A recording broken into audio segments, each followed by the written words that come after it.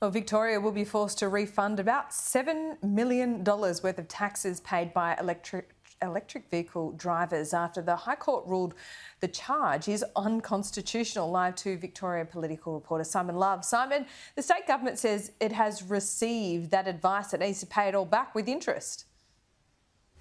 Yeah, that's right, Laura. And the advice has come in the past week or so to Treasury. They will have to pay back the money owed by money paid by electric vehicle owners to the state government after the High Court found that that tax was unconstitutional. It was after two electric vehicle owners brought the case to the High Court.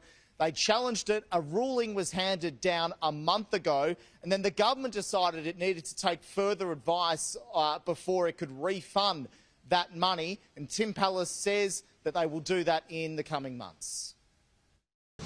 The advice that I've received is, yes, there is an obligation to repay it. I think we've even decided to be sufficiently generous, albeit that there isn't an obligation to pay interest. We'll pay interest on the retention of those funds. And some immediate reaction for you now, Laura. I'm joined by the Shadow Treasurer, Brad Rosewell. So Tim Pallas now says the government will repay this money, but he says it could take a few months. Do you think that's good enough? The Victorian government has known that this has been an issue since October, since the High Court handed down a very clear ruling that the collection of this tax was illegal.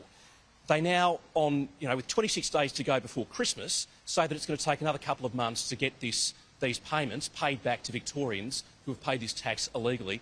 Simon, frankly, it is not good enough. Victorians need money in their pockets now before Christmas, and it's incumbent upon the government to deliver upon that. Electric vehicle users don't pay the fuel excise that many petrol vehicle users do around the country. This is not just an issue here in Victoria. Should the federal government look at this with the whole meeting of treasurers, maybe a Commonwealth road user charge to electric vehicles come in? Yes, but at a time when you're trying to get more EVs on the road, you can't put your foot on the accelerator to try and get more EVs on the road whilst putting your foot on the brake at the same time by taxing them.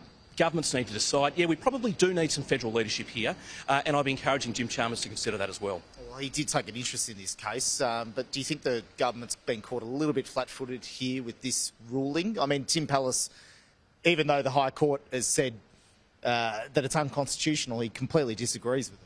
Well, when they introduced this tax, the Victorian Labor government introduced this tax a number of years ago, there were warnings even at that stage about the constitutional validity of this tax being introduced or not. What we've seen through the High Court decision is that there are a number of state revenue streams, not just here in Victoria, but right around the country, which are now subjected to a massive question mark about whether states can actually collect those taxes or not. So it's unearthed Pandora's box. It has put a massive question mark over a number of state government revenue streams, and we'll be interesting to see how this plays out in the next little while. All right, Brad Rosewell, thanks for your time. Appreciate Pleasure. it. All right, Brad Rosewell joining us here on Sky News, Laura. And the Premier, I asked her just a short time ago about this and the speed of which the payments would be to drivers. She said it's a matter for Treasury.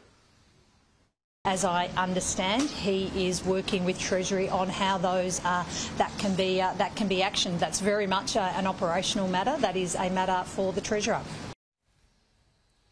So we'll wait and see exactly how long it takes for the government to pay back this money. The Treasurer thinks it's just north of $7 million. When you add in interest, could be a little bit more than that, Laura. Simon, thank you.